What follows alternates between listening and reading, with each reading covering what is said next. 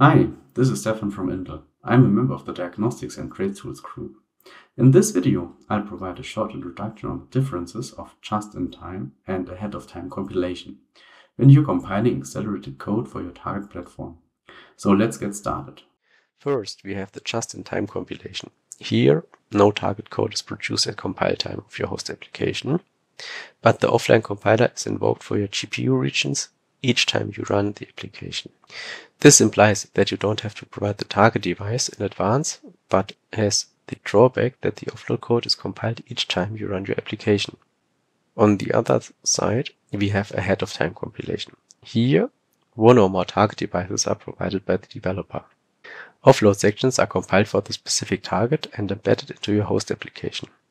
This typically results in larger binaries. For AOT compiled code, you only have to pay the price for compiling your offload code once, but the binary will not run on other hardware.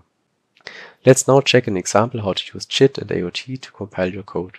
Let's first compile the source code using the JIT compilation mode.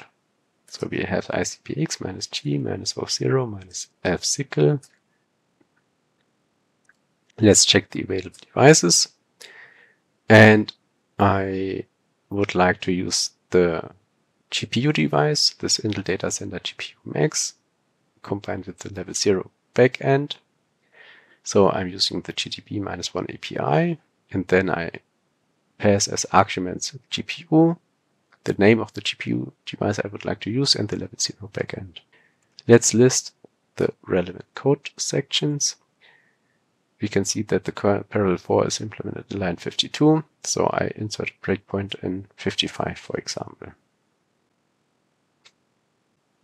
And we hit in line 55 on the GPU device. I could now do my standard debugging. For example, I can do info locals, but instead I will quit this debugging session now and show you how to use the AOT compilation mode. I'm using the ICPX minus G minus O0 minus SYCL targets. We set it to SPR64 gen. Now we have to pass the device ID. And we can see that the offline compiler is invoked here. Let's do the debugging session again, but breakpoint 55. Again, we can hit. In this video, we learned about the differences between just-in-time and ahead-of-time compilation. We used the array transform example from the oneAPI samples repository to generate JIT and AOT compiled binaries. Let's now conclude on what we've learned in this video. If we use ahead-of-time compilation, you only have to pay the price once, but it results in larger binaries, and you need to know your target platform in advance.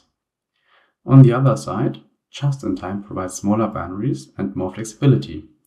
You don't need to know your target at the compile time. You can also make use of caching to reduce the overhead. Thank you for watching my video.